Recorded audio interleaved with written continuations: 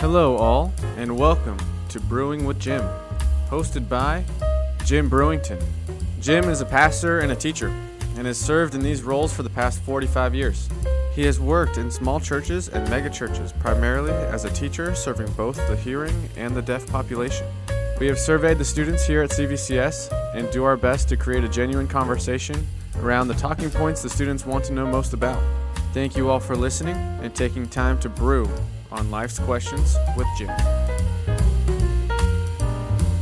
Hello all, and welcome to Brewing with Jim. I am your producer, Grady Sanchez, and as always, we have Jim. How you doing, Jim? Good, thanks, Grady. Hi, everybody. Thank you all for tuning in to the show this week. We have one of the things that Jim likes to do and I like to do when starting a conversation is start to understand the definitions. And when we're having our walk with Christ, we need to understand what it is that people at church or other believers or other people in fellowship are actually trying to say to us. So today we're going to unpack what is Christianese? Like, how is your walk? Or just have faith? Or all in God's timing? Can we unpack what those mean, along with all the other things that maybe new people to church or young believers might be trying to get into the lingo of Christianese, and how they can also grow forth in their walk? Okay, let's do it. Let me think just a moment here. Why don't we define what Christianese is? Yes, please. Why don't we give a few examples of what Christianese is, and then you're going to hear my thoughts about Christianese. Let's do it. I'm going to tell you why it's bad. Okay, there's the deal.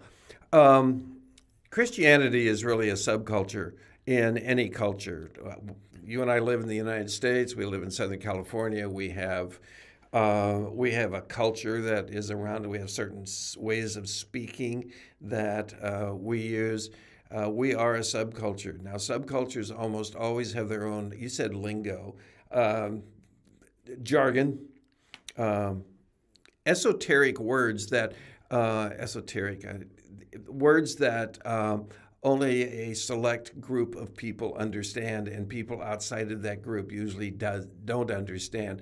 It's like an inside joke, and I have this, a few of us understand and laugh, and the rest of the people don't understand. We have, there's even argot, which is the language that's used among people in a profession. If I sit down and listen to three doctors having a conversation about some medical condition, they're going to use terms I don't understand. I'm not going to know what they're talking about.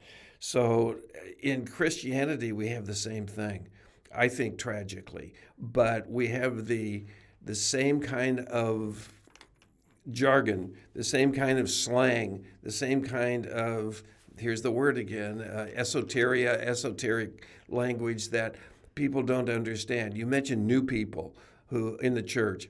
What about people outside of the church who listen to Christians talking and throwing out these words and phrases, and they don't have a clue what we're really talking about?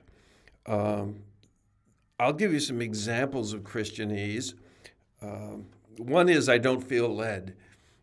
People, I just am, would you like to do this? Would you like to do, well, I don't feel led to do that, which actually means the lead I'm feeling is in my pants. I just don't want to get up and do anything. I'm not going to do that. I'm not comfortable with that. That's another Christianese. I'm not comfortable with that. We're not put on earth to be comfortable. We're put on earth to do the work of God and to glorify Him. Or that is to say, reflect the glory to Him. I don't feel led. How's your walk? How is your walk with the Lord? People outside of Christianity don't understand that. I think some people inside of Christianity don't understand that. Well, I'm walking with Jesus. Really? Where are you guys going?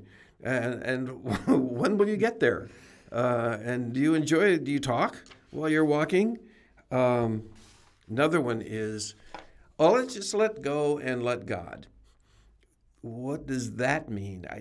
It probably means surrender to the lordship of Christ, but somebody outside of Christianity is going to think that means just calm down. Don't get so excited about this. Just let go. Don't worry. Don't be anxious. Just let go. If I want somebody to agree with me, or I'm talking to an audience, I'm going to back that one up because I don't do this. But there are ministers on stage who will say, can I get a witness to this? Which means, is anybody going to amen me? Mm-hmm. Is anybody going to agree with me? Amen. Oh, thank you. Another one is, well, I'll pray for you. When you're listening to somebody and their issues, I'll pray for you. I really don't like that one either. If you're going to pray for them, just stand right there and pray for them. Do it now. I'll pray for you means you probably won't, because you'll go away and forget about I'll pray for you is Christianese. Well, he's backsliding, you know. What does that mean? It means that somehow he is not keeping up with Jesus on his walk with Jesus, I guess. Hard to explain this without some Christianese to explain it. Another example, you tell me that you're going to Europe. I'll pray for traveling mercies. That the plane will be on time? That what are traveling mercies? That I don't know what that means even, and I'm fluent in Christianese, but sometimes I'm fluent with phrases that I don't know what they mean. I was privileged, honored of working in a megachurch, and that church was Saddleback Church, whose main or at least first campus was in Lake Forest. It is still in Lake Forest, California. A church has over 500 paid employees, and it may be a little bit more now. There were 50 to 75 pastors in that church. We didn't all know each other. We recognized each other probably. But in order to get a job and to work as an employee at Saddleback Church, there were several interviews that all the applicants had to go through. My interview with them was the last one, and it was the theological interview. I asked them a series of questions about their beliefs. I did not use theological terms for the most part, but I listened to some of the answers, and many of the applicants were people who have grown up in the church, have been, I would hope, discipled in the church, taught in the church. And one of the questions I asked was, how does a person become a Christian? How does a person find their way into the family of God? How does a person, and I wouldn't say be saved, because that's kind of Christianese too. The answer often was, well, you just invite Jesus into your heart. I have no idea what that means. And I'm a pastor, and I have no idea what that means, to invite Jesus into my heart. So I would respond by saying, can you say that in a different way? Can you state that differently? And usually the answer was, no, I can't. You know what I mean. You just invite Jesus into your heart. Well, if someone is outside of the kingdom, is not a Christian, and they ask you, how can I become a Christian? And you say to them, just invite Jesus into your heart. What are they supposed to do with that? They're not going to understand that. Another example is I was called to move to Amarillo, Texas. I've been called. I doubt that. People are not called to a place. They're called to a way of life. They're called to behave with the gifts, the spiritual gifts that God has given to them or does give to them at any particular time. Well, I don't feel called. It's like I don't feel led. I don't feel called to do what it means. I don't want to do what you want me to do. And so we have all of these. I have other examples, but that might be enough just to get an idea of what Christianese is. Now, my thoughts about Christianese are it's a language that is not created by God. Christianese, because of its nature of being just within the kingdom of God, just within the community of Christians, excludes people who are outside of the Christian community. And we don't want to exclude. We want to be all-inclusive, as Christ is. We want everybody to come into the kingdom of God. Well, if we have this little jargon that we use, these phrases that we use, that's going to make us look like an exclusive club. And you talk like this. Do you have a secret handshake? What happens in the potluck basements of the church? Do you have... Is a 7-bean salad actually required by your culture? You say we're pushing all these people away, or at least we are putting up a wall that is preventing them or inhibiting them from coming into the kingdom. That's why I don't like it. I don't like it, Christianese. Now, when you're talking to somebody, you need to consider your audience, right? When you're talking to little children, you don't talk the same way as you're talking in a boardroom of a corporation.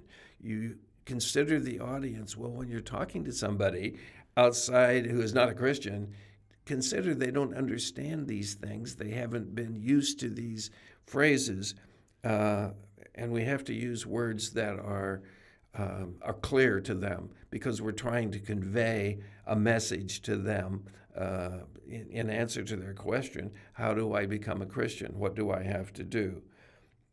Make sure you know a simple definition of what you're talking about. Albert Einstein is attributed of saying that if you can't explain it simply, you don't understand it well enough. Now, you and I are teachers, and our job is to convey concepts, thought processes, content to our students. We have to put ourselves in their place. And what are they listening to? And are they understanding what we're saying? If they don't understand what we're saying, we can read facial expressions and we should, and then explain in another way, or ask them to ask questions so that we can explain to them what we're trying to convey to them without being exclusive. We're not a secret club. You don't have to have a secret key to get into our community. You are welcome in our community. And if a person is not fluent in the language you're speaking, and that could be someone whose first language is American English, but they don't speak it well, don't understand it well, and we need to change the way we speak and the way we talk to them. I don't want to be an exclusive culture. I don't want to have any kind of appearance that you're an outsider and I'm an insider. I want to have open arms. And that means language with open arms, too. The openness can be prevented by Christianese. We speak that language and use those phrases, and people don't understand what we're talking about. Now, this is not Christianese, but theology has technical words, too. I can talk about the peccability and the impeccability of Christ, and the hypostatic union will help you understand if I'm going off in that kind of language, another person who has studied theology and understands those things will understand what I'm saying. The guy I'm sitting next to on the bus is not going to get that at all. And so we change depending upon who our audience is. It creates openness when we do that instead of presenting openness. There are times when Christianese can hide really bad theology.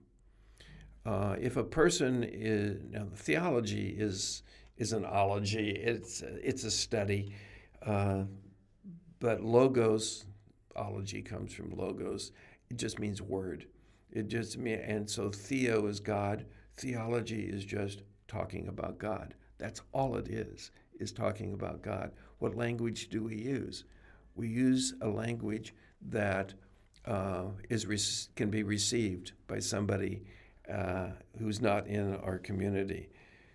Another example of Christianese, they come to our church and the praise and worship pastor or the praise and worship leader, Christianese, the P and dub guy. The P and dub guy stands up with a guitar in his hand and 4 or 5 people on microphone, and he says, let's pray before we worship. What? It's like prayer isn't worship. It's like the only way to worship is singing, and we call that the worship. That messes up the theology of what worship is. We're doing life together. There's another one. What does that mean? You're living together in the same house? I would avoid that kind of phrasing. Who doesn't do life together? Anybody you run into is doing life. Intentional is another word. I want to do, let me just start over with this one. Intentional is another Christianese word. Well, I go to church intentionally.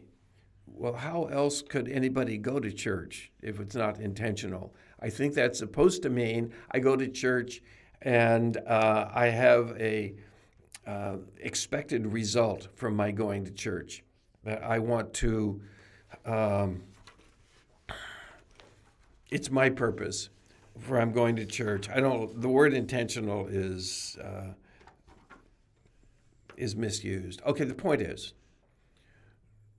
we are going to create, if we are a subculture, a feeling or an appearance in our subculture that you have to be a special kind of person, you have to do a certain thing to get in. Inclusive is almost always more loving than being exclusive. We do not want to be exclusive. And I say almost always. It is appropriate sometimes to exclude children from some activities, like a men's retreat or a women's retreat. I've never really liked the idea of men's retreats anyway. I've been on more than probably anybody who's listening to us. Why don't we have women's retreats and men's retreats together and just call them adult retreats? Well, that creates exclusivity, that you can't come to our retreat because you're a woman. You can't come to our... That's not the way the kingdom operates. That's not the way Christ operates. He doesn't get together with an exclusive group of people and have communication with them only. All right, talk to me. Say something about what we've said and about Christianese here. I don't like it. You got that point? I got that point. Yeah. And kind of growing up in the church as well and hearing sermons, chapels, being around fellowship, even that word fellowship is just like, what is that? Like, hey, we're gonna start with fellowship and then get into the discussion. Like, fellowship means... we're going to hang out and eat. Yeah, we are. Fellowship means pie and coffee after the Bible study. That's right. Yeah, that doesn't even make sense. It's non-biblical. It's actually anti-biblical. Okay, sorry. And it's just, no, exactly. It's just one of those things where you kind of like, they said that. I'm like, I don't know. I don't really know what that means. And so that exclusivity part, I was like, oh, okay, those were some new thoughts. So, well, the Christianese Greek is nice, word for fellowship is koinonia. And there are churches who have groups, small groups, cell groups. What else are they called? Koinonia groups. And would you like to come to our koinonia group? With what? What are you talking about? So I interrupted. And I'm so glad I did. No, I interrupted. Just understanding that Christian, like, what are some of the phrases, and those are good things to know, and with new context as a new person who's going to church, these are things that are good to know. And also see, like looking in the mirror, I'm like, do I say those things? Am I the person who's spewing Christianese as well in order to cover up something that I may not understand myself? Well, I have recognized Christianese for a long time. And by the way, let me just finish that thought. I have recognized Christianese for such a long time that when my brain thinks in Christianese, I can stop it from coming out of my mouth. I don't want to, I'm going to rephrase so that somebody I'm talking to can understand what I'm saying. There are certain, I mentioned theology that can be hidden in Christianese. For example, if somebody comes to me and says, well, I'm having surgery on Wednesday at 3 o'clock and I could use the prayer. Well, okay, I'll pray for you Wednesday at 3 o'clock. What's that about? That's just an ignorance of God's timing. And God operates outside of time. He operates inside of time, but he can also, and he exists outside of time. He invented time. It doesn't have to be at 3 o'clock that I pray for that person. Could I pray after 3 o'clock? Could I pray a week from now? From the surgery, that the surgery would go well? The answer is absolutely yes, because God can hear those prayers, know they're coming anyway, and operate outside of time. Why, it was just this morning that I prayed for the safe arrival of the Mayflower. I can't wait until I get to heaven and somebody who's on the Mayflower comes up and says, thank you for the prayer. Yes, that's right. Yeah. Christianese can hide poor theology and be exclusive, and I don't want to be that. Yes. So I don't use it. Well, we will continue our study in Christianese, and if you guys have any encounters with Christianese, please let us know your favorites, so that way we can share them on air and have a laugh or enjoy ourselves with our interactions. Yeah, Jim. If you want more Christianese definitions, go online. Just search Christianese, and all these dictionaries will come up. Many dictionaries, and they will have the Christianese and the American English equivalent. Some of them are funny, some of them are just definitions, but there are many. You can find many. That way you can avoid using them. There we go. And speaking of using a dictionary and all things classroom related in our study in Christianese, we have finals coming up here soon at CVCS, and some of the questions I get in my class all the time, especially in math, are how do I study for your test? How can I be prepared to how can I be prepared to regurgitate what you want from me? And so in math, I come up against this idea that nobody knows how to study for math. Well, for me, it's just like, you practice problems. You go out, y'all, like sometimes if it's procedural, you just change the numbers. And I ask the kids all the time, like, how much did you study for the test? They're like, 20 minutes. Okay, what did you do for 20 minutes? I looked at my notes. I'm like, okay, so you stared at a piece of paper and didn't do anything practical? Like, hey, how did you prepare for that game? I watched film. So you didn't run any plays? So, Jim, for your class, for ASL, for your time in education, what are your thoughts on studying? What is the best way to prepare for an exam or a final or whatever our students may have in front of them? What's your take? Well, okay. American Sign Language classes are not just sign language. We study a culture too, and the deaf have a culture. The people who use American Sign Language are not all deaf. There are many hearing people who use that. It's actually the third most widely used language in the United States, which stuns some people.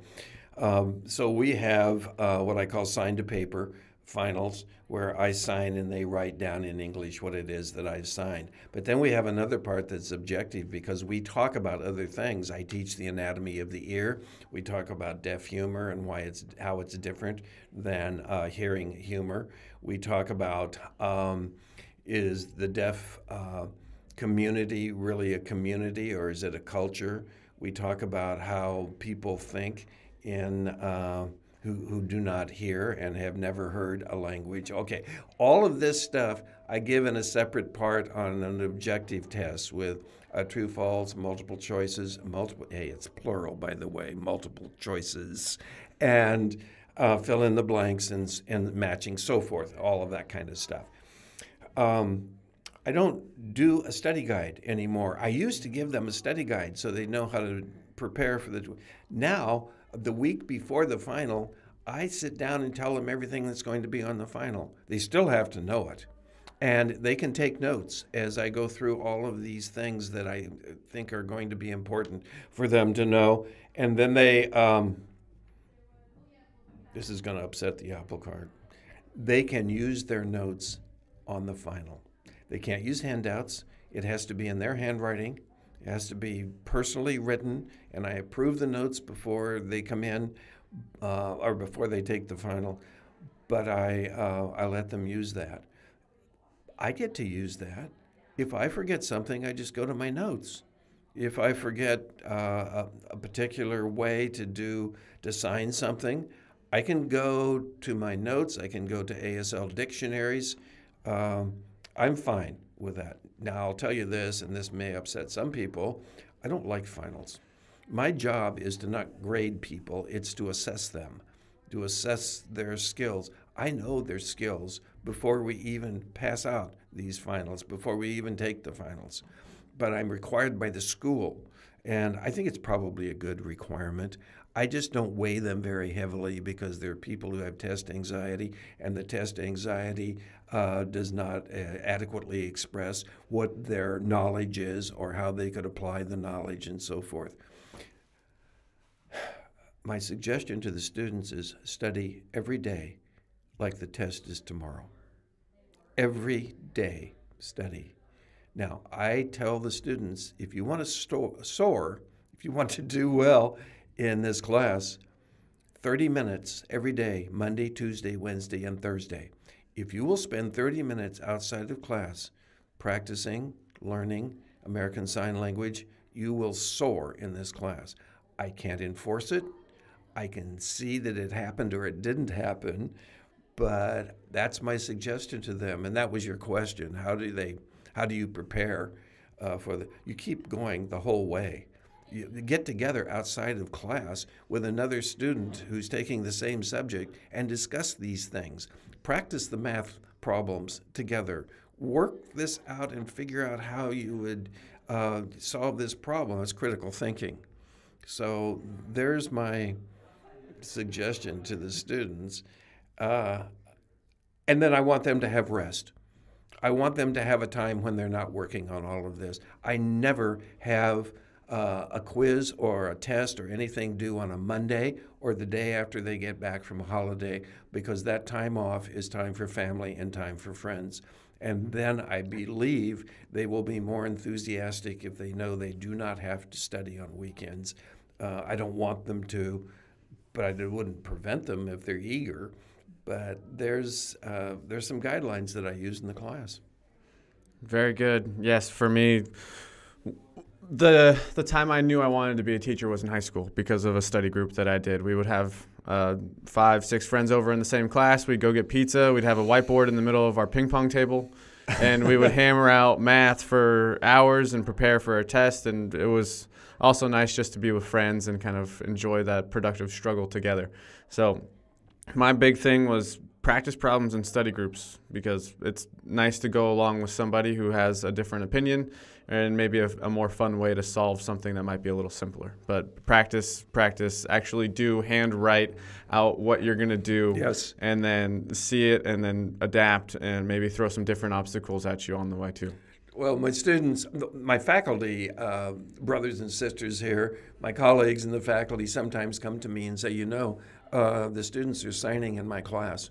And I'm saying to them, oh, I'm so sorry that's happening. Just call them down on the inside. I'm saying, yes, I'm so happy they're doing that. Don't do it during quizzes. What's the answer to number 14? Oh, it's C. No, don't do that. But use this language. Use it outside of class. And then eager students will do that, and I can tell which ones have done that and they become good at it. Fantastic, Jim. Thank you so much for your insight into all things Christianese and all things studying. Looking forward to interacting with you guys over email at brewingwithjim@gmail.com. So please interact with us. Send us your questions. Send us your feedback. We are looking forward to hearing from you. Thank you, Jim, for all your time and your insight. And thank you all for listening. My pleasure, and we'll get together soon and do life together and love on each other and walk walk the path. That's right. Yes, we'll walk the talk. Thank you all for listening. Have a good week.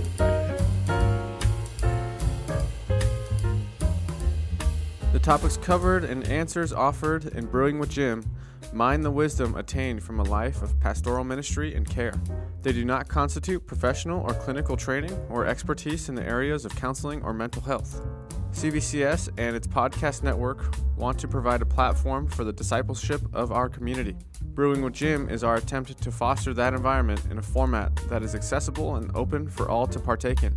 The views, thoughts, and opinions expressed are the speaker's own and may or may not represent the views, thoughts, and opinions of Capistrano Valley Christian Schools or its faculty.